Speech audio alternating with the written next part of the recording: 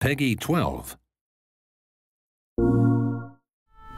Ladies and gentlemen, take your seats. The show will begin any moment now.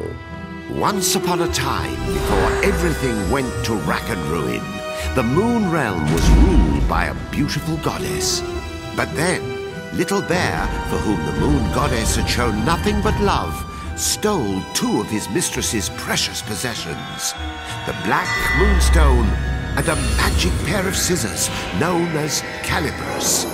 After declaring himself Moon Bear King, he invaded the goddess's castle, smashed the White Moonstone to pieces. Once upon a time, try once upon a now.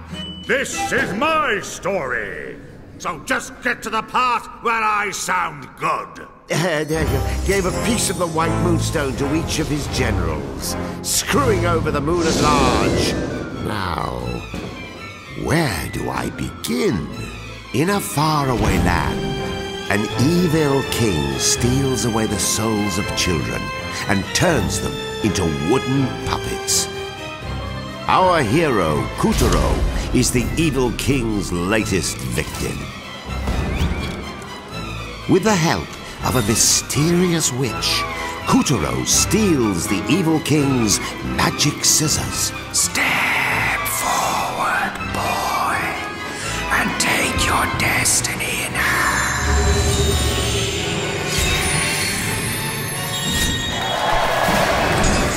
To find his way home again, Puppeteer must embark on an epic journey to defeat the kingdom's 12 generals and eventually face the evil king himself.